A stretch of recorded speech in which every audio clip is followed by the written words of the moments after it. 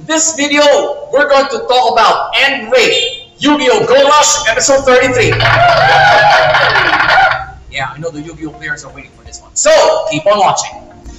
When it comes to tournament arcs, there's no franchise is better at it than Yu-Gi-Oh! Right? And this episode, well, yeah, I can't show you why. But hey, let's not get ahead of ourselves, guys. Alright? First order of business, the thumbnail. It's obvious thumbnail material. Why? Because, well, the Lug is right now the big bad of this anime, who has a striking resemblance to one of the lead characters of Sevens. Alright? That's the disturbing part right there. This was the scene wherein Yunyas threw that burning question at the Lug regarding the manga he and Yui have been reading for quite some time now. Baka hindi alternate storyline ito. Baka Goras is slowly becoming part of the main continuity of Sevens with this one. Kaya pinili ko thumbnail ito. Kasi marami pang mahiwagang karakter itong si The Lug. Bukod pa sa magiging kamukha niya si Luke ng Yu-Gi-Oh! Sevens. So many questions that need to be answered. And, well, this thumbnail will probably make you feel that way. But out of the way, guys, let's get to the nitty-gritty of the episode. Pace! As usual, may duel scene, mabilis ang pacing. Kung hindi mabilis, tense ang pacing. Because, especially if a lead character is down in the duel. I don't know what's up with the rush duel format that makes the pacing of every Yu-Gi-Oh! Episode since Sevens more intense. Kasi nga, it's true to its name, rush duel. So, wow. Kahit na stripped down format ng OCG ito, it's just as exciting. Do I have complaints, guys? Absolutely not. Okay?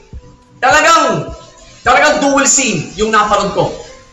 And of course, the resulting consequence, you would be sorry for this dinosaur. Flow naman. Well, first gear shift here was when Yuna decided to make a card that can counter the Lug's play style, the Lug's dueling style. No brainer of a gear shift there, folks. Kasi here's a character that is flat out obnoxious, too self-serving for anyone's good, making the decision, reasserting herself right here. Kasi yung kanyang senpai na si Robiang natalo sa The Lug. It's also the gear shift that will tell you that every lead character here is slowly coming together just to beat this guy. Second gear shift was when Manya used her equipped spell to win the duel. To some of you, that may not be a gear shift, but for me, it is. Bakit? It's another gear shift that will tell you that, well, the rush duel format is slowly evolving right here. Kasi almost every major character in this particular Yu-Gi-Oh! Series now has an equipped spell. Just goes to show you through this gear shift how basic the rush duel format is. Kasi kung sa OCG, bale wala equipped spell. Final gear shift was when Yunyas burned that question through that burning question to the Lug. Again, no brainer. It totally set us up for the next episode. Okay? Yun lang ang masasabi ko doon. Is this the first step in deconstructing this guy's personality? 60% sure ako.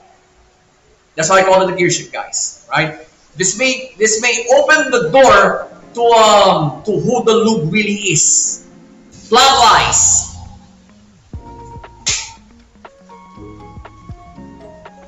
there are a few quick explainer sequences and of course the duel scene. Tandaan nyo, in Yu-Gi-Oh, when there's a duel scene, planchado ang plot, guys. You couldn't say it's a clean plot because for us Yu-Gi-Oh fans, we have this sort of conspiracy theory that every duel scene has its own script. Itong accepted theory namin. Kasi masyadong intricate yung card placements, activations.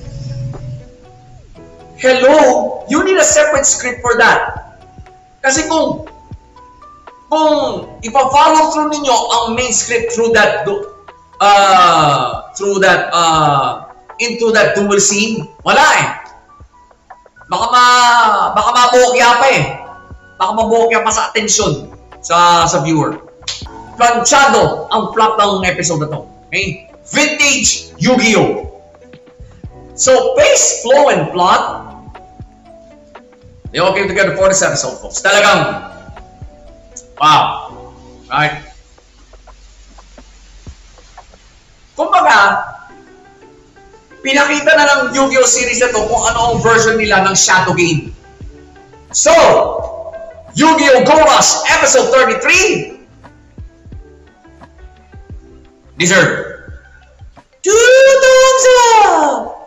Gotta tell you guys, nakakaawain ano yung dinosaur no? And to think na alipore siya ni Galoob. Pero he lost, so he was the one who got encased in ice. Makes you sympathize with the guy. Kasi he's on the wrong side of the storyline. Pero yeah, the big guy has a pure heart. Kasi he instantly connected with Yuhi, one of the 3 main protags. So you would feel sorry for this guy. Okay. Well, that's how Yu-Gi-Oh! Affects people. Alright? No violence necessary to point out who's good and who's bad. Just duel it away. So again, Yu-Gi-Oh! Go Rush Episode 33. 2 thumbs up!